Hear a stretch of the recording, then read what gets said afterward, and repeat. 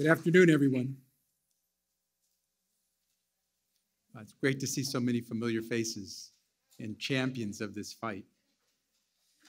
Let me start by thanking President Biden and the members of the White House for hosting us today and for their steadfast leadership over the past year.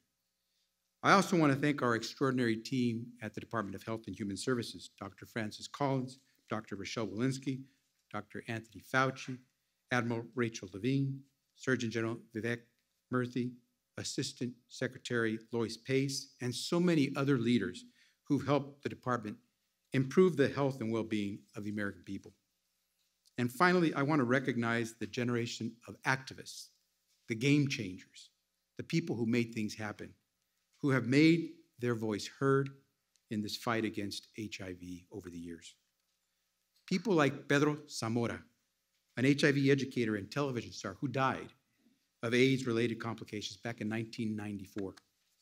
Before his passing, Pedro asked the world a simple question. He said, "I wonder now, as I look around me, who's going to pick up my torch?" Today, we are still fighting to end the HIV epidemic, but we have not let Pedro's torch extinguish. Nor have we forgotten the 36 million people with Pedro who died from AIDS-related illness around the globe. As Secretary of Health and Human Services, I'm proud to lead a department and serve in an administration that is confronting the HIV epidemic head on. Look no further than the new National HIV/AIDS strategy that President Biden released today. Over the past few months, HHS has worked together with the White House and other agencies to develop a whole-of-society response to the HIV epidemic.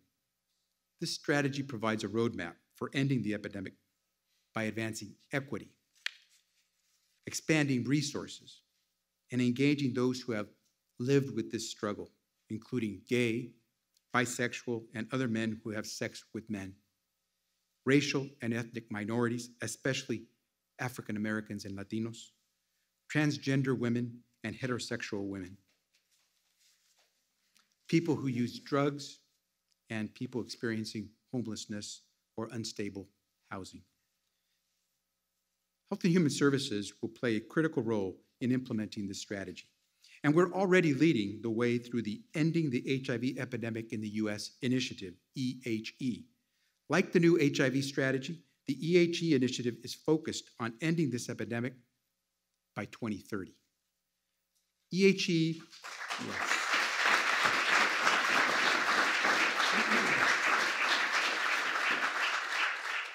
My team said to me, "You better get an applause after that one." So, EHE will provide additional support to the 50 jurisdictions where more than half of the country's new HIV diagnoses occur, as well as 7 states with a disproportionate occurrence of HIV in rural areas. And I will be working closely with my Assistant Secretary for Health, Admiral Rachel Levine, and the Presidential Advisory Council on HIV/AIDS to support this new national strategy. Our HHS agencies will also continue to support the global fight to end HIV through the President's Emergency Plan for AIDS Relief, PEPFAR. We're working with countries around the world to train healthcare workers and improve detection, apply the latest research and safest medications, and provide life-saving treatment to those in need. We're partnering with the World Health Organization and others to advance critical policies that will save lives. And last month, the United States announced that we will host the Global Fund's 7th Replenishment Conference.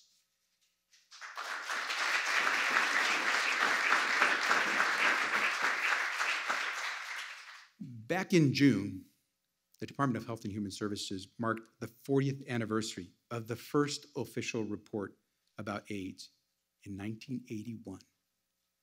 There are a lot of young people who don't even remember what that was like, but there are still people who do. We have come a long way in the last 4 decades, but as this year's World AIDS Day theme reminds us, we still have plenty of work to do to ensure equitable access to HIV services and to end this epidemic. And we need everyone's voice to make that happen. We all have a role to play, whether we are in government, healthcare, the private sector, or community-based organizations. It's on us. On World AIDS Day, we remember all those we've lost, the faces in the frames, the names on the quilts, the millions gone way too soon.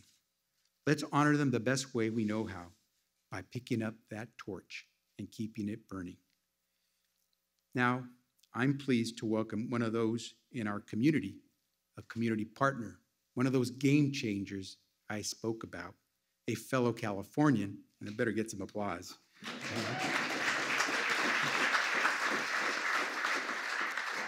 Gabriel Maldonado. As CEO of True Evolution, Gabe leads an organization that offers HIV prevention and care services. And we're thrilled that he, along with his incoming COO, who happens to be his mother, Marguerite, is here today and that they could join us with the president. Gabe is a true champion. Gabe is someone you're going to hear about for a long time, and Gabe is saving lives. And that's why he is here to get to introduce the President of the United States. Gabe, the floor is yours.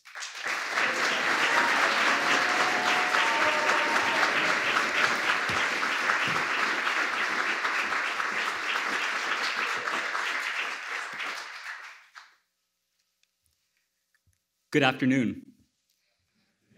Thank you to Secretary Becerra for your generous introductions and for making the people of California very proud with your leadership. My name is Gabriel Maldonado, an LGBTQ and HIV advocate and the CEO of True Evolution, a community health and social justice organization serving Riverside and San Bernardino communities in California. I am honored to be here with you today as we celebrate World AIDS Day, an opportunity to not only remember and honor the lives lost over the last 40 years, but to celebrate the lives living and thriving, the advocates, the healers, the freedom warriors who lead the work today. I founded True Evolution in 2007 when I was 18 years old to fight for health equity and racial justice to advance the quality of life and human dignity of LGBTQ people. At that time, platforms like this were scarce for people like me. It has certainly been a full circle moment to be here with you now, sharing a story that is not only my own, but represents millions of my brothers, sisters, siblings who are part of the many vulnerable communities. It is especially the opportunity of a lifetime to be here before you today because my mother is here with me. She was my co-founder and backbone as we built True Evolution. And when the day came to navigate my own diagnosis with HIV, I waded through months of loneliness and guilt. I held a belief that somehow this new circumstance of life would make me unlovable. But Mom said that this was all part of the mission, that life will give us experiences so that we may use them to find ourselves and our purpose. Her words would sustain me as I faced my own difficulties and disappointments when trying to access basic health services in my own community. Those experiences and her words inspired me to turn True Evolution into a direct service provider for the LGBTQ community, including those living with HIV and those at highest risk. Our mission was to create programs and services and deliver care to, for, and led by the people we wanted to serve, as well as a place to employ and develop them. What began in a kitchen counter in my first apartment is today an organization that provides comprehensive HIV care and prevention services, mental health, and emergency and permanent supportive housing. We celebrate our 14th year anniversary this month.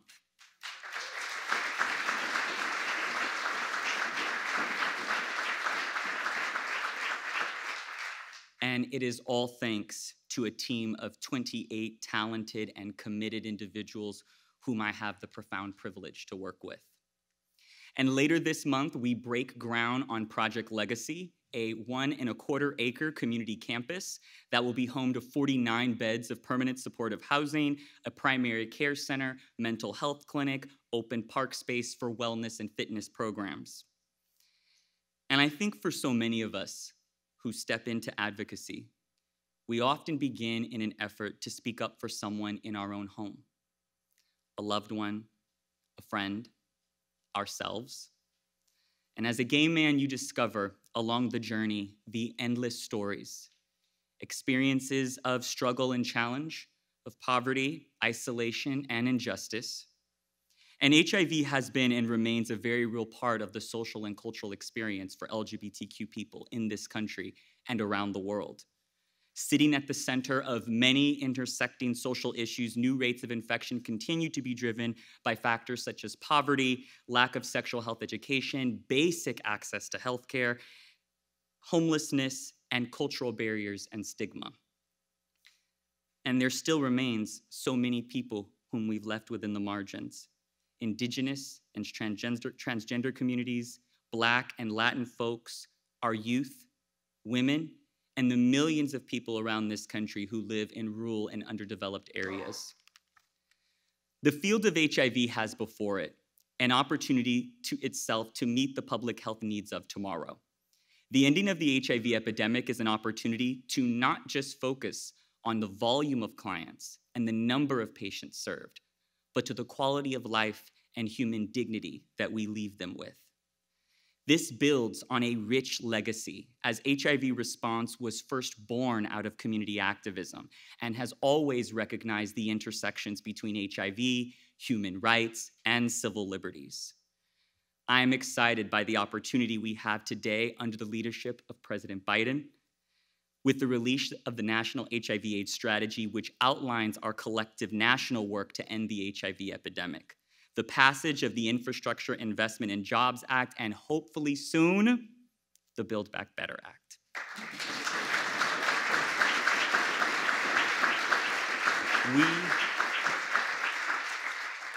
We have a once-in-a-generation moment to make the necessary investments for communities that have often been ignored.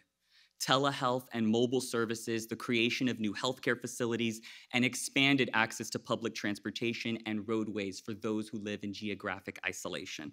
This will all help us to end the epidemic. I am grateful, very, very grateful for this moment to thank and send continued courage to President Biden and Vice President Harris in an era where political leadership requires renewed courage. And on that note, it is my high honor and privilege to introduce the 46th President of the United States, Joe Biden. Good job, Dave.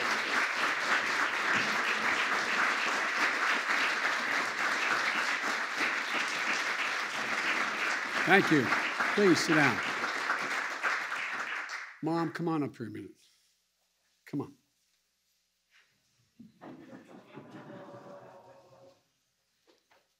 I want you to meet Gabe's mom, who I still believe is more like his sister than his mom. She is the inspiration. She is the reason why this young man has done such incredible things. And it's a simple lesson my mother always told me: listen to your mom. Thank you. Thank you. You deserve a great deal of credit. Thank you.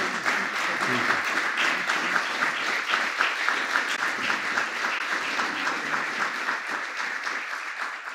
And one other thing before I begin my formal remarks. I look out in the audience and I see so many people who've been in this battle for so long. But the one person who I know from personal experience, having been here for more than 40 years, who has been a champion when it was viewed as political suicide to be a champion, was the Speaker of the House of Representatives, Nancy Pelosi. Nancy, stop. Come on.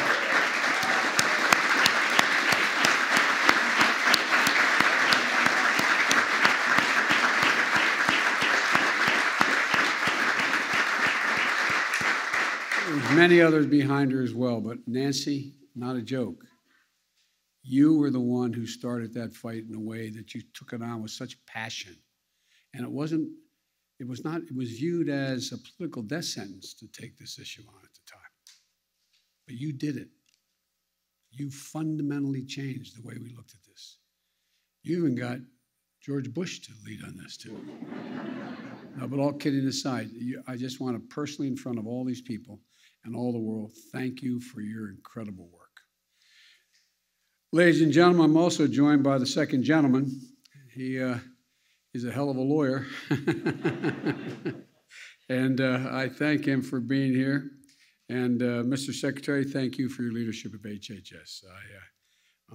And I want to thank Gabe for sharing his story because, you committed your life to this work, Gabe. I don't know whether you had that plan when you began it, but it's amazing what you've done. It's amazing what one person can do. It's an honor to meet with you both and learn more about the work that you're doing together to support your community. Folks, we're also joined today by many who've been part of this effort for decades, including Dr. Fauci, who is, he's all things to me.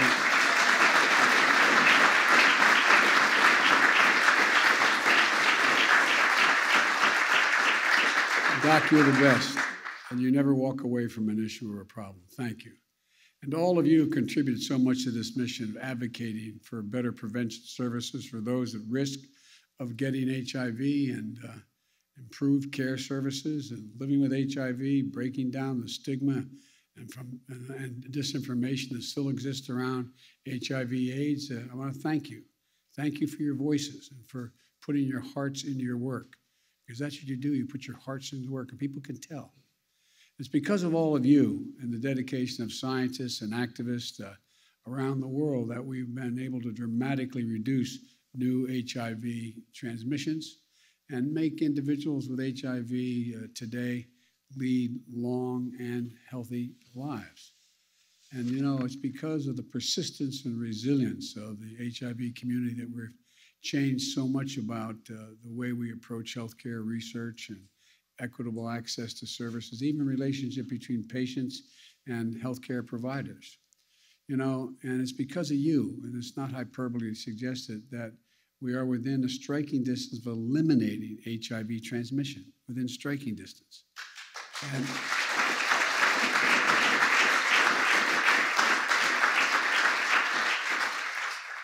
And I think everybody but Nancy couldn't have imagined us being there 40 years ago. But the fact is that when CDC reported the first case of what we now know as AIDS, it's something that we couldn't fully imagine even 20 years ago, before the landmark investments that the United States made through PEPFAR and President's Emergency Plan for AIDS relief. But you made it possible. You made it possible, and I want to take this moment on this historic anniversary to acknowledge the incredible passion and the work that got us here. Because I know that so many of you, this is personal. Today, we once more raise a two-story tall red ribbon on the North Portico, the White House, to remember how far we've come, to work we have left to finish. And so we never forget the price that's paid all along the way. And so many of you know, and relations with people who have, whether they're family members or friends, that you've watched them in the past wither away. In the past 4 decades, as has been mentioned, an estimated 36 million people, including more than 700,000 here in the United States, have died of AIDS-related illnesses. Think about that. That many people, more than almost all the modern wars combined, all the wars combined. Here at home, we saw entire communities devastated by this disease, particularly among the LGBTQ plus individuals and members of racial and ethnic minority groups that they've already spoken to. And a generation that endured the brunt of this epidemic, losing friends, loved ones, family members, partners, instead of being seen and being recognized. And I can recall, if you excuse the point of personal privilege, being, I think, in this very room when a senator he's deceased now, so I don't want to mention his name because he can't defend himself, but standing up and saying, along with another guy named Jerry Falwell, this is God's punishment, paraphrasing it. God's punishment, finally. Think how much has changed. I mean, back in those days, the willingness of other members of the Senate and the House to stand up and take him on was Nancy was there, many of you were there. But it wasn't a universal thing. It wasn't a universal thing. But you all demand to be treated with dignity and with equity. Those voices, those stories are invaluable as we recommit ourselves to finishing the fight that we are going to make for these individuals living with AIDS and are helping them drive and inform our efforts at every step of the way, because we're going to finish this fight. And so when my administration came to office, not only did we reestablish the White House Office of National AIDS Policy, which is hard to believe. I don't deserve any credit. That was the easiest possible thing to do. No, I really mean it. Think about it. Think about it, that it gets a round of applause in the year 2021 when we say that. I mean, it should have never, ever, well, I don't want to get into that, but anyway. And I've asked Harold Phillips to lead our efforts. Harold, stand up.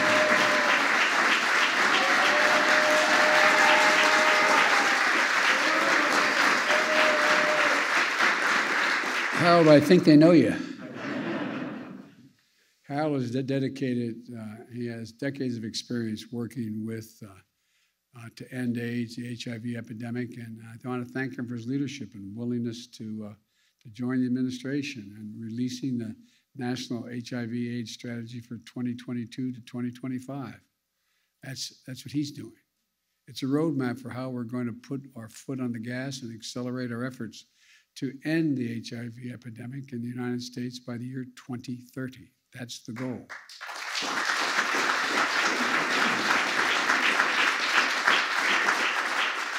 And it centers on the kind of innovative community solutions, community-driven solutions that we know will work. It's a plan to make sure that the latest advances in HIV prevention, diagnosis, and treatment are available to everyone, regardless of their age, race, gender identity, sexual orientation, disability, or other factors.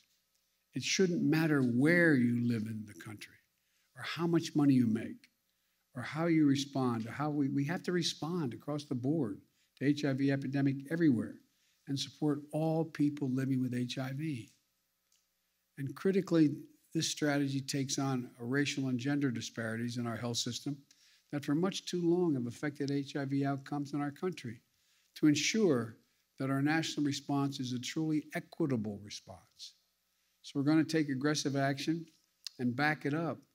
We've asked Congress for $670 million in historic budget request for the Ending the HIV Epidemic in the United States initiative.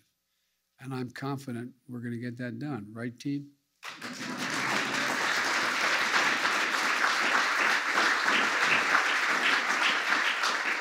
We've got some great congressional champions for this work here today, starting with a woman, as I said, I've already mentioned, as she a leader of the issue from the moment she set foot in Congress, starting with Nancy, but also Representative Barbara Lee. Barbara Lee.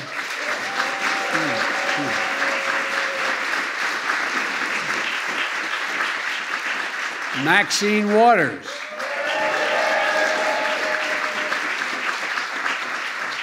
I learned a long time ago, when Maxine says, I have an idea, just say yes. Just say yes. And Sean Patrick Maloney. Sean. Jennifer. David Cicilline. David. And Jennifer Gonzalez-Colon.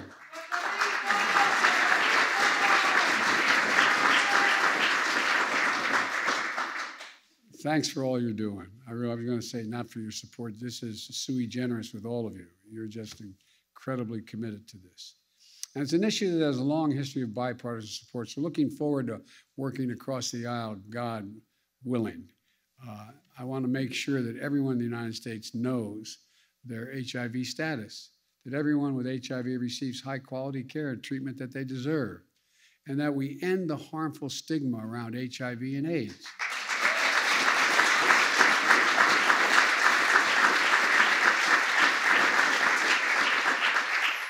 In particular, there's still a large number of states that have HIV criminalization laws that do not reflect an accurate understanding of HIV. For example, HIV cannot be transmitted through saliva. There are still laws in the books that criminalize spitting by people with HIVs. I mean, this is 2021, United States of America. But we have to follow science, and that means eliminating laws that perpetuate discrimination, exacerbate disparities, discourage HIV testing, and take us further away from our goal. We can do this. And as we accelerate our efforts at home, we're not going to let up on the efforts to fight HIV/AIDS globally. Leading reauthorization of PEPFAR in 2008 was among the highlights of my time as chairman of the Foreign Relations Committee. And at the time, by the way, I was not one of the great leaders in this. I always supported the effort, but it was because I was chairman of the committee. And believe it or not, there was a Republican president, and I'm not being a wise guy when I say this, who pushed for PEPFAR as an undeniable proof of the good that American leadership and innovation can achieve in the world when we commit to it. We have a moral obligation to do that and continue. Since President Bush launched PEPFAR in 2003, we've saved more than 21 million lives. We've prevented millions of HIV infections, and we've helped at least 20 countries bring their HIV epidemics under control or reach their UN AIDS 90-90-90 treatment targets. That means 90% of the people living with HIV in a country will know their HIV status. 90% of HIV-positive individuals are able to access treatment, and 90% of those receiving treatment for HIVs will have suppressed viral loads. That's within our power. We're doing that. And through PEPFAR, the United States will support nearly 19 million men, women, and children with life-saving HIV treatment. It's an incredible, incredible achievement. Those are not the only lives saved, though. They're communities that are strengthened by the talents and contributions of HIV-positive individuals who are here today leading productive lives and leading the community because of what you've all done. And as we have faced COVID-19 pandemic, we've also reaped additional benefits from our decades-long investment in strengthening health systems around the world through PEPFAR.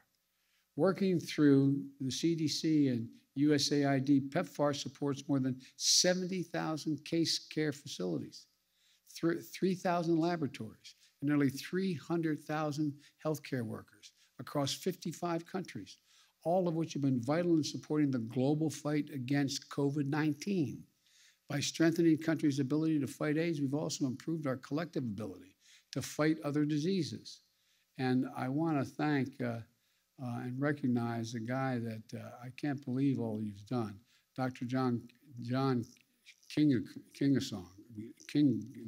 I apologize. Doc Kingasong, stand up.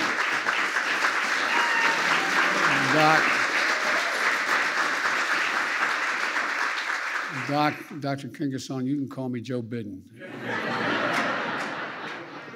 But you're helping lead the important work of Omicron variant in his current role as Director of African CDC, and who is my nominee for Ambassador at Large to oversee PEPFAR and our global efforts to combat HIV. I understand you're joined by Peter Sands. Peter, stand up, will you? Executive Director of the Global Fund. This year marks 20 years of the Global Fund, and the United States is proud to be both a founding member of the fund and the largest contributor, and the United States is looking forward to hosting the Global Fund's 7th Replenishment Conference next year here. And so, thank you. We still have a difficult road ahead of us. We can't kid ourselves, particularly addressing the disparities we see both domestically and globally, including the impact of high transmission rates among adolescent girls and young women. And today, as we look back in the past 40 years, where there's been so much pain and suffering, it's a testament to all the hard work represented in this room and around the world, that we're gathered today with hope in our hearts and for the future that's within our grasp. We can do this. We can do this. We can eliminate HIV transmission. We can get the epidemic under control here in the United States and in countries around the world. We have the scientific understanding, we have the treatments, and we have the tools we need. We're going to engage with people with lived experience with HIV and ensure that our efforts are appropriate and effective and centered around the needs of the HIV community, not us, centered around the needs of the community. And folks, together, we're going to save lives. I can imagine no higher calling to which we could be dedicated than our commitment to save lives. And this is the one area where we can get a lot more done quickly. So I want to thank you all again. I'm honored to be with you today.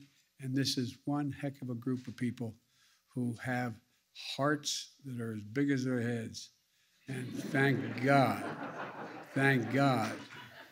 have in those beautiful skulls so much knowledge and capacity. So thank you. And